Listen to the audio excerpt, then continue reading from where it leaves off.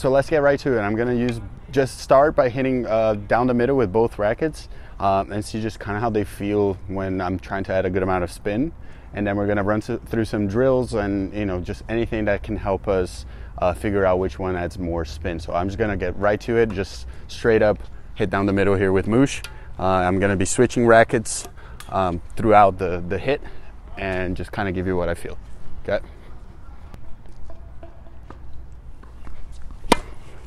All right, so just hitting down the middle first with the VCORE.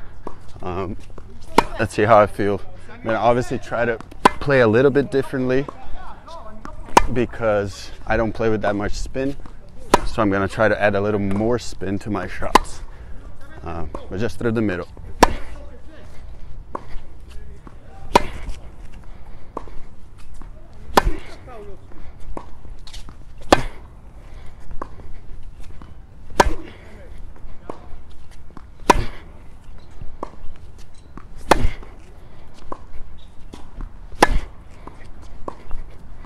Oh, this is good. This adds good amount of top spin, but still decent amount of plow through. If I wanted to drive the ball a little bit more, I could, but I'm trying to add a good amount of top spin. This does feel good. Oh, you good? There we go. Just a couple more here with this one, then I'll make the switch.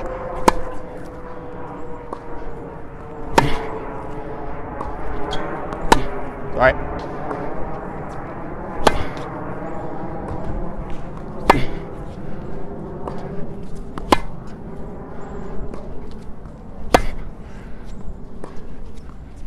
Yeah. All right, now back to the extreme tour. Let's see it.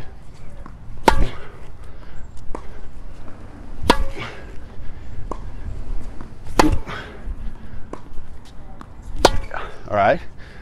Right from the start, I can tell this one swings a little bit lighter.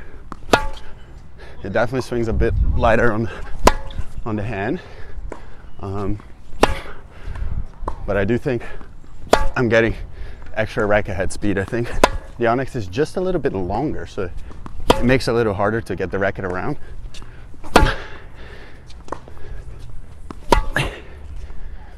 Yeah, this definitely is a bit easier to generate top spin, or at least I would say racket head speed. Doesn't necessarily mean I'm hitting a better ball. If anything, I feel like they're landing a little bit shorter, but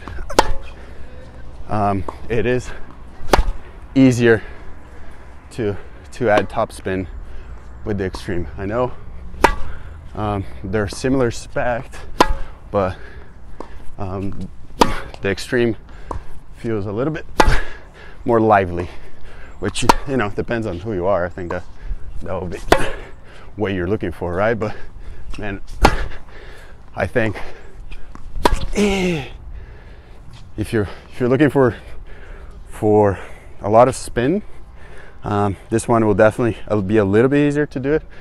One more. Doesn't necessarily mean it's the better racket, sorry, but I'm definitely getting more rotation out of this racket. I think the Yonex, it's a kind of a good mix between spin and power and kind of plow through, where this one is like, it's a little bit harder to just play flat. If you're just kind of want to guide the ball like this, you know, like that, like kind of how I play.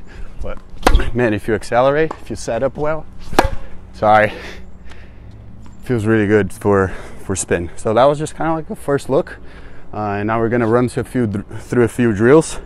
I want to kind of see the stats here on my Apple Watch, but I want to run through a few drills and see which one is the spin king. Okay, so this is what we're gonna do now. I'm gonna hit 10 forehands cross court and 10 forehands inside out, going max swing. Just going all out and trying to add a ton of spin to the shot. It won't be necessarily too flat.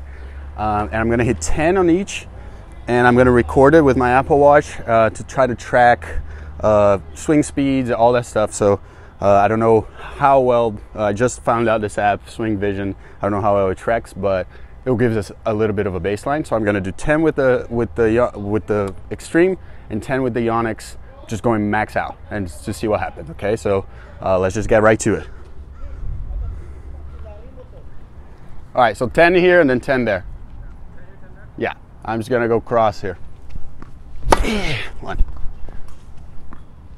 2, 3,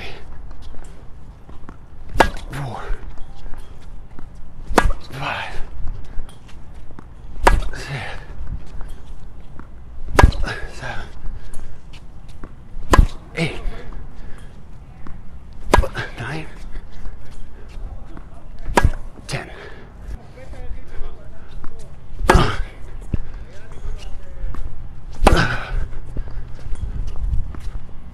3, 4, 5, 6, 7, 8, 9, 10. Okay, good. Now I'm going to switch to the Yonex, do the same thing. 1, 2, 3, 4, 5, 6, 7, 8, 9, 10. 1, 2,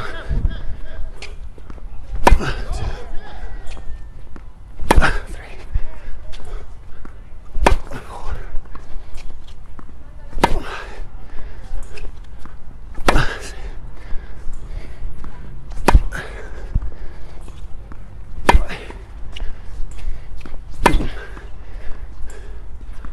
7. No, one more. All right, so that was it. I'm gonna check out the stats, talk a little bit more about it later in the video.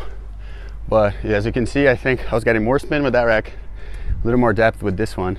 But definitely, I think the extreme gives me more spin, but I also have to swing much harder for it. So depends on what you're feeling, but these are definitely two rackets that are very good for spin, but they're different in the way you get spin with them. So gotta keep that in mind.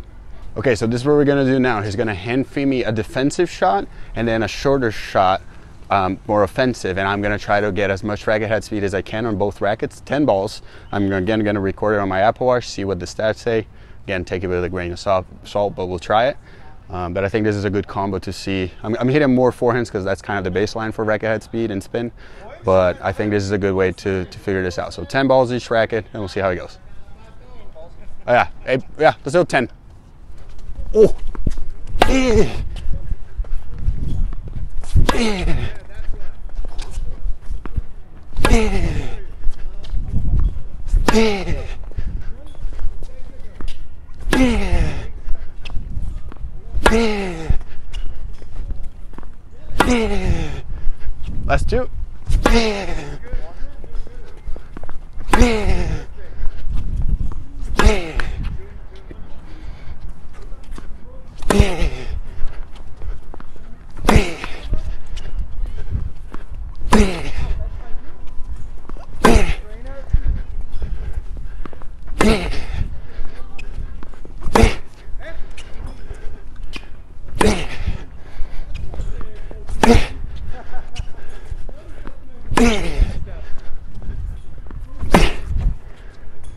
All right, again, kind of the same.